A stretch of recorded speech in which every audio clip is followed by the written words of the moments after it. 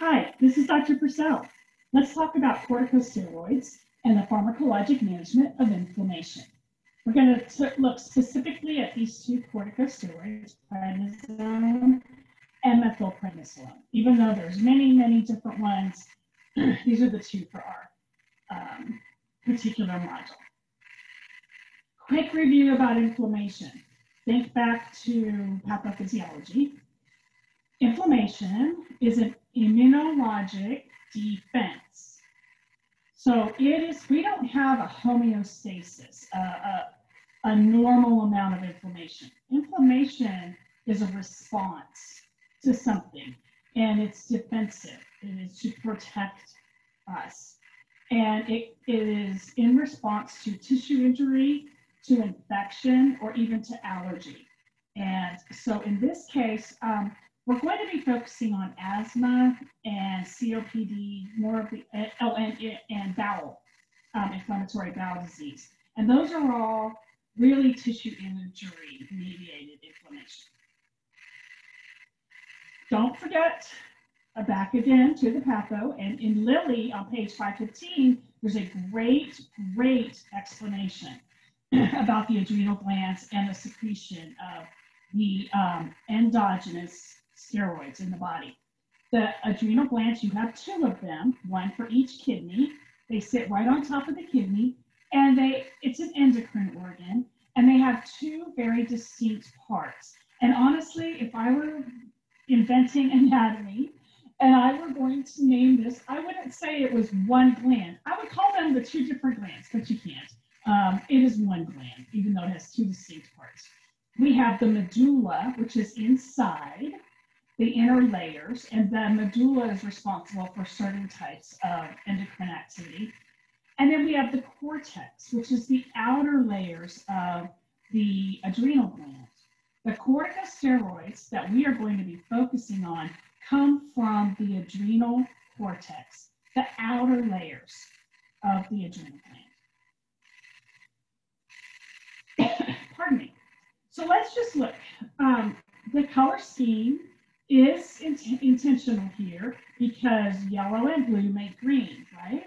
So let's start at the top. Green is an overarching broad term, corticosteroids, very broad term for the hormones that are secreted by the adrenal gland. Remember, the adrenal gland can secrete hormones from the medulla or the cortex.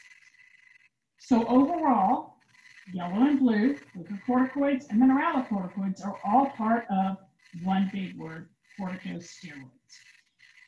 Then you come down, the glucocorticoids are responsible for our metabolism of carbohydrates. And our primary endogenous glucocorticoid is cortisol. The exogenous drug that mimics cortisol is hydrocortisone. I think I spelled that wrong.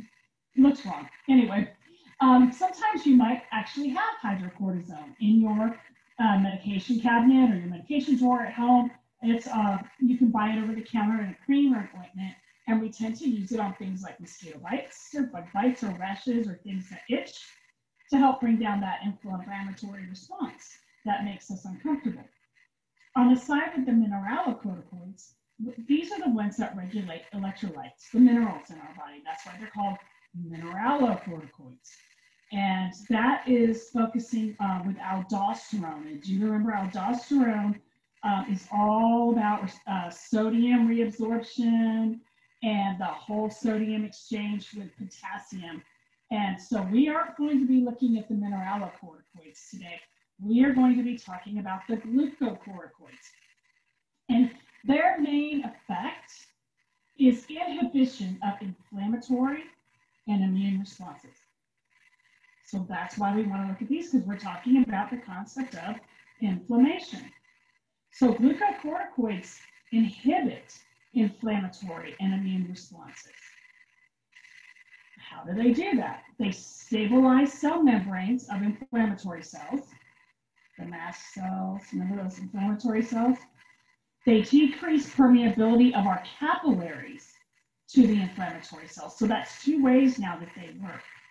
And they decrease the migration of white blood cells into the already inflamed area.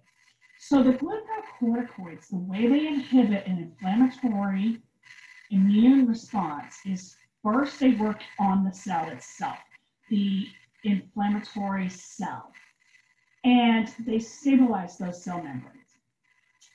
Then our capillaries, where those inflammatory cells are traveling to the site of damage or injury, it works in the capillaries and it decreases the permeability of the capillaries to the inflammatory cells, so they can't even get into the transit system, or not as many can get in. And so that decreases the migration, especially of white blood cells, into an area that's already inflamed. Why is this a desired effect? Why is this important? Well, I want to show you a picture here of an asthmatic lung, or even somebody with chronic obstructive pulmonary disease, asthma or COPD, because the part of COPD that has to do with the inflammation and the mucus is the asthmatic part of COPD.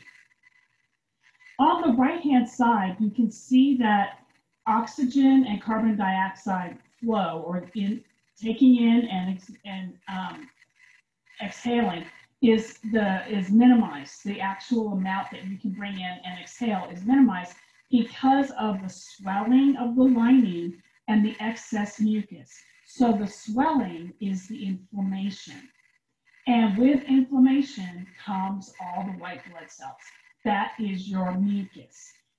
So now what we have is congestion within the bronchial airways. So back up here to what they do is they decrease migration of white blood cells into already inflamed areas. We really want to stop that into the lungs. We don't need more white blood cells. We don't need more of that in the lungs. It also works then on decreasing the inflammation of the overall area.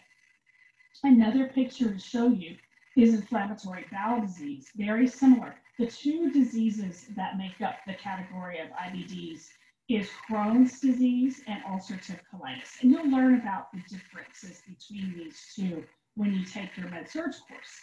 But just so you understand, the underlying issue with both of these is an inflammatory problem. And so when you have that, what we give the steroids for is to help bring down that inflammatory response. And you can see here how the wall and the lining of the Crohn's disease on the left is thickened from an inflammatory response because it affects all layers of the bowel. And on the right, the ulcerative colitis, the inflammation there is not the wall, not the lumen, but the actual lining itself is ulcerated and red and inflamed. So those are two of the main focuses that we have, why we want a desired effect on inflammation. So the most common indications for our steroids are GI diseases, such as ulcerative colitis, inflammatory bowel disease, and exacerbations of chronic respiratory illness, such as asthma and chronic obstructive pulmonary disease. If you've ever had bronchitis, you might have also been given steroids or a steroid injection because, again, it helps to decrease the amount of white blood cell and inflammatory migration of cells into the lungs, and because that causes congestion in the lungs and difficulty breathing. And there's our pictures again. So what are the adverse effects of steroids? There are many adverse effects, and I want to talk to you a little bit about these, and then we're going to go into the drugs, because this really is about all the steroids. So cardiovascular effects. This is going to happen with remember, corticosteroids is the overall umbrella. Then we came down to mineralocorticoids and then the glucocorticoids. Well, this actually is looking more at mineralocorticoids, which we aren't focusing on today, but I thought I would throw it in here because remember that when you see cardiovascular effects, it's going to have to do with fluid shift and sodium and potassium electrolyte changes, which are going to have a direct effect on the heart and on hypertension caused by excess sodium in the body. And then we have central nervous system and endocrine effects. This absolutely happens with our prednisone and our methylprednisolone. And someone doesn't have to be on steroids very long to have these effects. And I already mentioned that you might have yourself had bronchitis and received an injection or a short dose of steroids. And then we have people who have lifelong chronic illnesses like inflammatory bowel disease, who might be on steroids long term. So right now, understand that we're talking about treatment that can be short term or long term. Now, the longer you stay on a medication, the more effects you're going to have. But I'm telling you right now, with the CNS and endocrine effects, these happen with the steroids, even with short term. So I've highlighted here the ones that are really the ones that are the most common that you will encounter. I've not seen anybody have convulsions or really heard anybody complain of vertigo when taking steroids. I'm sure it happens. It probably happens at high doses. But the ones that they mostly complain about are headache, mood swings or irritability, nervousness, and insomnia.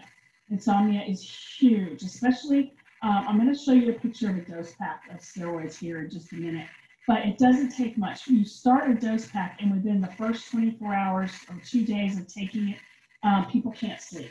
They're not able to sleep at night because of it. But luckily that's a short term, it's tapering down. They'll be able to sleep again within a few days. But it really does cause all of that.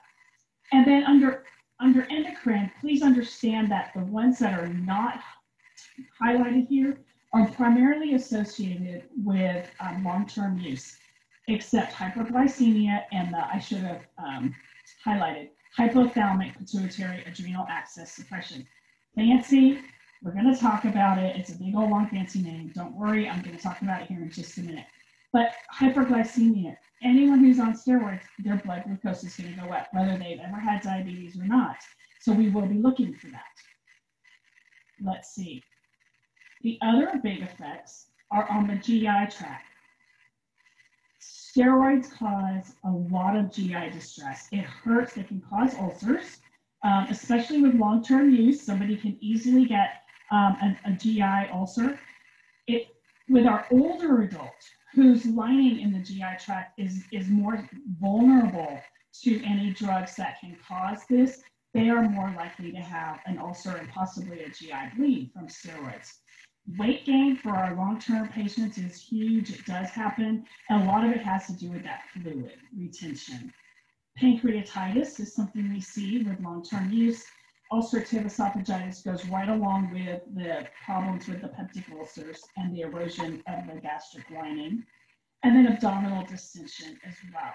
But the most common GI effects that you will encounter, whether it's short-term or long-term, are the problems with upset stomach and it really making their stomach hurt when they take it. Oops, sorry. And then we have integumentary and musculoskeletal changes. These are going to be associated with long-term use. And you will notice if you see somebody who's been on steroids for a long time or many, many times throughout the years, their skin becomes very thin and fragile. You'll notice a lot of petechiae on their skin, maybe some ecchymosis. They have a facial erythema and poor wound healing, which goes right along with the hyperglycemia. But the poor wound healing, because we're suppressing their natural immune response, so they're not going to have good wound healing.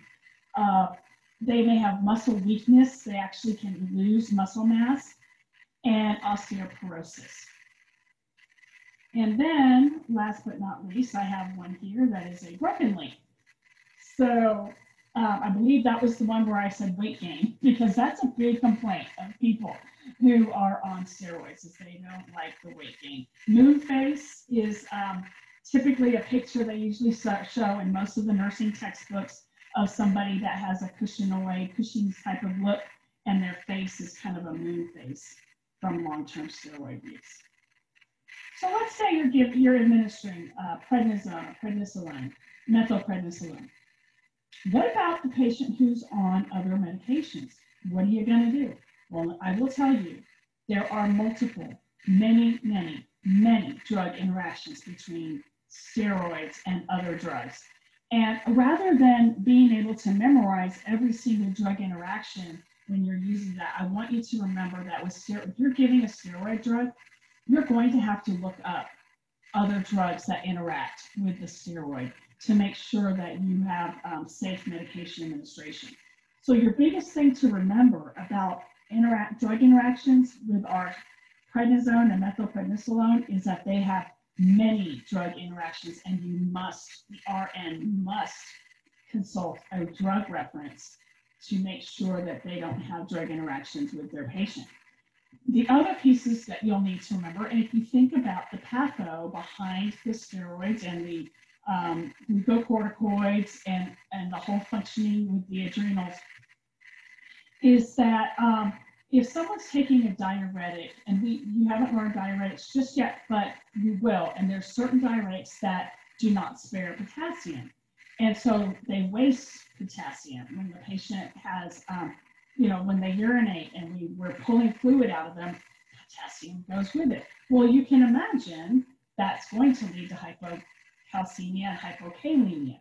And so if somebody is on one of these diuretics, this drug is going to maximize that. The problem on the second one here with aspirins and NSAIDs is that those drugs very much cause direct damage and injury to the gastric mucosa. Well, so do the steroids. So if you give these drugs together, if they're on both of these types of drugs, it will have an additive effect and increase the chance of gastric ulcer or gastric bleed development. If you give this drug with an anticholinesterase drug, if you have a patient with myasthenia gravis, you could have a problem with profound muscle weakness. That's not one you need to remember for an exam in this course, because that's very, very specific to myasthenia gravis, which is not very common. But the last one here is extremely common. I would say diabetes is pretty much a big problem in South Texas and in San Antonio. So the chances are that you might have a patient with diabetes who's also going to need a steroid. Well, what happens is it's going to elevate their blood glucose that may have been very well controlled for many years, but now it's not going to be well controlled because of the effects of the steroid. So what do you as the nurse need to do about these things? So let's talk about, okay, with the non-potassium sparing diuretics, the problem is they can have severe hypocalcemia or hypokalemia. So as the nurse, if you're giving both of these drugs, a non-potassium sparing diuretic and prednisone, you need to very closely monitor the electrolytes, especially potassium and calcium. So before you even give it, you want to know the baseline. Where do they sit right now before I give either of these medications, so that I will know if it's even safe to give? Because if they're already low on potassium and you go ahead and give something that's going to make it go even lower, you're going to have a significant problem. So it's going to be very important that you assess the electrolytes and monitor them closely. If your patient is also taking a non-steroidal anti-inflammatory, perhaps for pain, or aspirin, low-dose aspirin for cardiovascular health, you are going to need to probably hold the NSAID or the aspirin while they're getting a steroid, which you'll do in collaboration with their provider, or you're going to more closely assess them for signs of gastric pain or possible gastric bleeding. For your diabetic patients, one of the things you're going to have to do, because they may need the steroid, is you will assess and monitor their blood glucose levels very closely, and you will be administering insulin in response to what happens to their blood glucose levels. Everybody is different. Some people, it will spike higher than others. We can't predict it, but you do have to monitor it and respond accordingly. So here's prednisone. And you can find the drug profile on page 518 in your textbook. It is the most commonly used oral glucocorticoid for anti-inflammatory or immunosuppressant purposes. That's why you're learning about it, because you will probably give it. It's also used to treat exacerbations of chronic respiratory illness, which is very common. So you will probably encounter prednisone. This is an intermediate acting glucocorticoid. So there's short acting and there's intermediate acting, and then we have our long ones. We like the intermediate because you don't have to dose it as frequently as you do the short acting. So it's an intermediate acting glucocorticoid. It has a longer duration of action than our short acting. So its half-life is actually 18 to 36 hours, which is very, very desirable. And look at the dosage range. Look at how wide it is. We can go from anywhere as low as 5 milligrams to as high as 60 milligrams a day. And sometimes it's even higher than that, depending on the purpose and the indication for using the prednisone. And then we have prednisone's sister, methylprednisolone. And methylprednisolone can be given, it is also in an oral, I didn't mention, but prednisone is only available in an oral form. Methylprednisolone, however, can come in an intravenous form. So you can imagine you would encounter that in the hospital. And there's a picture there of what it's called solumedrol. That is what a vial looks like. And what you have to do is there is a powder and there is a liquid, and they are separated. And you push the cap down. You push, the orange cap is pushed down, and it pushes a plunger down through. The pressure pushes through and allows the liquid, I think it's normal saline, sodium chloride, and the methylprednisolone powder to mix and be dissolved so that it can be given IV. This is the most commonly used injectable glucocorticoid drug. It's also intermediate acting with that longer half-life that we like. Primarily, it's used as an anti-inflammatory or immunosuppressive drug. Is this sounding familiar? I told you, it's the sister to prednisone. It's just that it can be given injectably. You can inject it. It's usually administered intravenously. It can be given IM as well. And there is a long-acting formulation called a depot, and we're not covering that right now because it's used in very specific situations. And just so you know that most of the injectable formulations, like the one we're looking at, have a preservative called benzyl alcohol that can't be given to children younger than 28 days of age. However, I will say the one here, the Acto vial that we're looking at, probably does not have that preservative, which is why you have to actually activate it and mix it at the time you're going to administer it, because it lacks a preservative, which is why they're kept separate, because it's only stable for so long. So what does this mean to you as a nurse? These two drugs that are given for inflammation. Number one, please remember that whether it's short duration or long duration, the oral and actually the IV formulations do work on, they do have an effect on the GI mucosa as well. But the oral, the prednisone is going to actually very much affect GI mucosa. You need to give this with a meal or a snack. They've got to have food in their stomach. It will help with their GI upset. You might notice that along with the steroid, many times there'll be an order for an H2 blocker or sometimes for a proton pump inhibitor to help with that GI irritation. Always teach these patients taking high dose steroids or long-term corticosteroids to avoid contact with people that have infections or illness. We are suppressing their immune system. So they are at higher risk for an infection and not being able to fight off the infection as they should be, because we've suppressed their immune system. They should always take their adrenal medications at the same time every day. Don't vary, especially these are people that are going to be on it for a long time, especially. And they should not take these medications with alcohol, aspirin, or NSAIDs. All three of these also affect the GI mucosa. They're very highly damaging to the lining of the stomach. So you combine that with a prednisone, and they're at high risk then for an ulcer or a GI bleed. It's also good to know the best time to give a glucocorticoid is early in the morning, and that is in the book, it explains about your diurnal system and biorhythms, and in the body, but typically between 6 and 9, as close to 6 in the morning as possible, is the best time to dose this. There's another reason. It helps them with their sleep because if you give it at bedtime, it really makes the insomnia worse. So it's better if we give it in the morning. It kind of helps with the insomnia. Not 100% because you saw what the half-life is. So you know it's still going to have some effect on their ability to sleep. I need to say something about adrenal crisis. This is extremely important. You never abruptly discontinue somebody's glucocorticoids because it can precipitate an adrenal crisis, and that is a sudden drop in serum levels of cortisone. So all it takes, and I think I actually have it on the next slide here. Right. So long-term use of steroids, they must not be stopped abruptly. They require tapering of the daily dose because administration of these steroids causes the body's own endogenous production of cortisol to stop. And that was that fancy word that's actually HPA. I have it abbreviated here.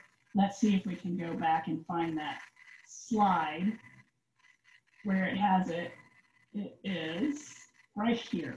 Hypothalamic pituitary adrenal axis suppression, HPA, I believe is what it was. So let's go where we were just now. So there's HPA. So what happens is it doesn't even have to be long-term.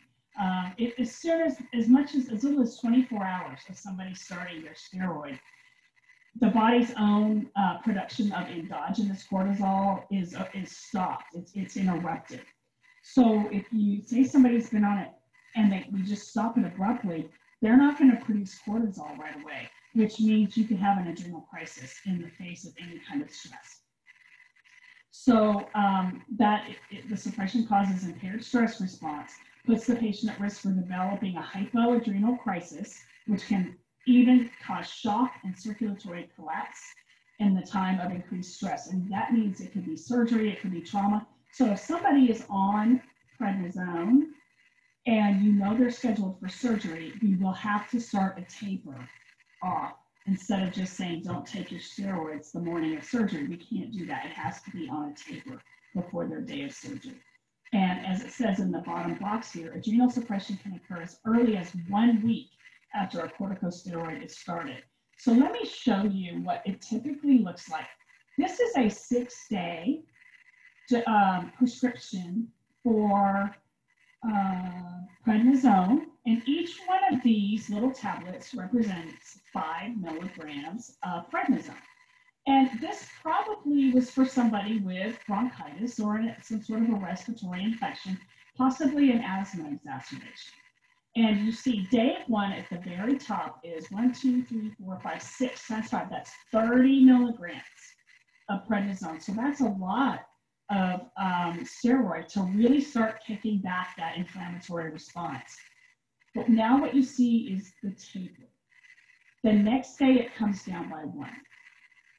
And the day 3, they're down by 2.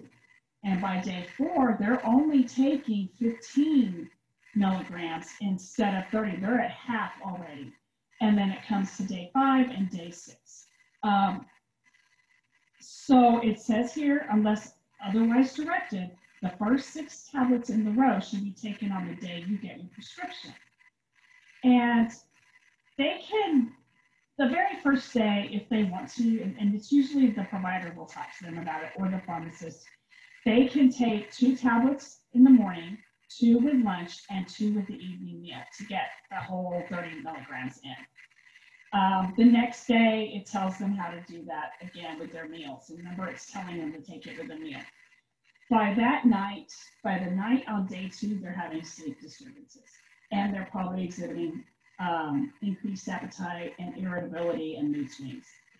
And that's going to continue until well after day 6 when they have to get this out of their system. But once they get down to taking it once a day, we want them to take it just in the morning. That's that last day. So overall, when you look at this, what's calculated here is what their overall dose is over the course of 6 days. which is, let's see, I haven't calculated this. That's 6. Well, you can count them. I'm not going to count them all, but you can see what their whole, it's 21 times 5. So that would be their total dose. And this is called a dose pack. And so sometimes, it used to be that we would just give them a regular medication bottle, and it would have all of these 21 tablets in it, and we would just write it out. The first day, take this many, the second day, reduce by 1, third day, reduce by 1, fourth day. And you can imagine that patients were always confused and not doing it properly. So the most common way for short-term use is to put it like this in a dose pack. So how do you evaluate whether or not your patient is having the desired therapeutic effect to their steroid? I showed you pictures of asthma and inflammatory bowel. So the way you know is that they have a decrease or a resolution of the problems, the symptoms, the manifestations. They should be able to breathe easier. They should have less wheezing. Their respiratory rate should be come down. The respiratory effort should be relaxed. They should have a normal SpO2 saturation. If it was given for a respiratory problem, if it was for like a respiratory illness, the illness should be subsiding, fever, cough, those types of things are going away. For the GI symptoms, the pain, abdominal distension and swelling, cramping, things of that nature should also be going away as the drug works. So those are the things that you look for. You want to see a resolution of the underlying manifestations of the disease. That was the reason that you gave it. Very often with steroids, there's a nice sense of well-being. People get an increased sense of, oh, they feel good. It feels good to be on the steroids. If it was given for joint pain, you should see less joint pain, less discomfort, and overall an improvement in their condition. And that's how you know whether or not they have had a therapeutic response. So this is just the short and sweet about prednisone and methylprednisolone for inflammation in the respiratory tract and the GI tract. Thank you and happy studying.